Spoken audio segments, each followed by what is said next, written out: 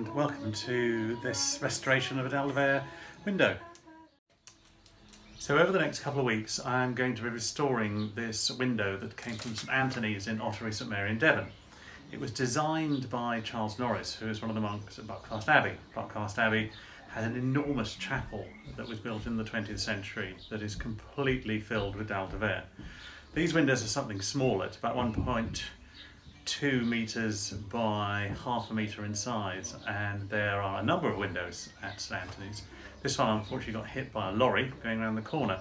This is just a part of it. I'm going to start taking it apart on the bandsaw here, getting each individual piece of glass out, see if it's still intact, putting it in place on a map that I have laid out where the design fits, and over the next week or so we'll see what comes. So I'm going to start cutting this up now and we'll go from there.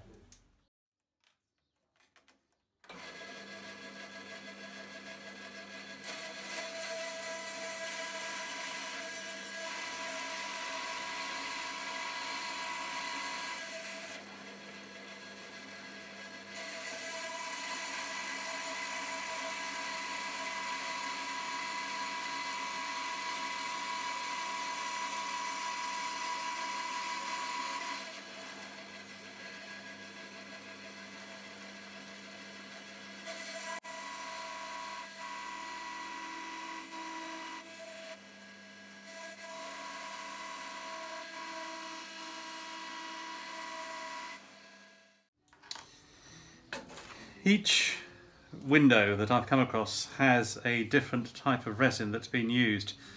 It's difficult to know what this is. It's a red colour in the resin itself with a black top, and outside it looked like it was black sand that may well have just blackened with age. I'm going to try and see if I can manipulate this off now as it's free on one side. Yep, that one's come out. So that now is ready for cleaning. Once it's been placed on the map. This one may not come apart, it may need a bit more sawing. No, here we go.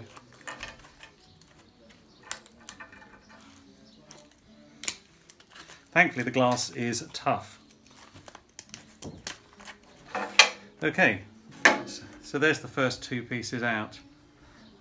We can put these on the map and then carry on doing what I'm doing, and each piece will be given a thorough clean before it starts being put back in the window.